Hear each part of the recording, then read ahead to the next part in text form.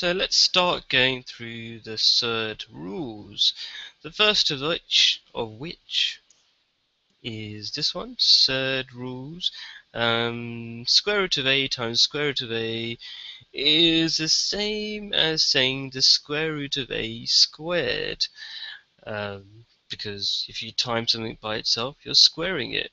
Now we know when you square root something and square it, they're doing the opposite. It's like if you divide by 5 and then times it by 5, you're doing the opposite.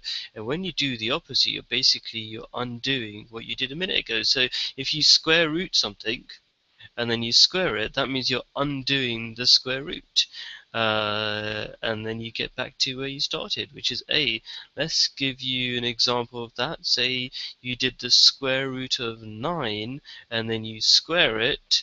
What will you get? Well, the square root of 9, one answer is 3, and if you square 3, you get 9 again, so it definitely works. And it makes sense because you're just doing the opposite. Here's another example of the same thing. So square root of 5 times square root of 5 is equal to 5. And how do we get to that? Using the same trick here. So square root of 5 times square root of 5 is the same as saying square root of 5 squared.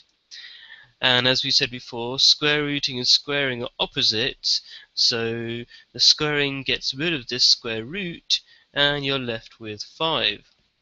Now in this example I purposely chose a number which you could square root and know the answer easily, which is the square root of 9 is 3. But over here we don't know exactly what the square root of 5 is. The answer goes on for an infinite number of decimal places. It just goes on and on and on without any predictable number. So square root of 5 we don't really know, but what we do know is if you square the square root you get rid of it. So even though we don't know what the square root of 5 is, we can still work out what square root of 5 times square root of 5 is. It's going to be 5.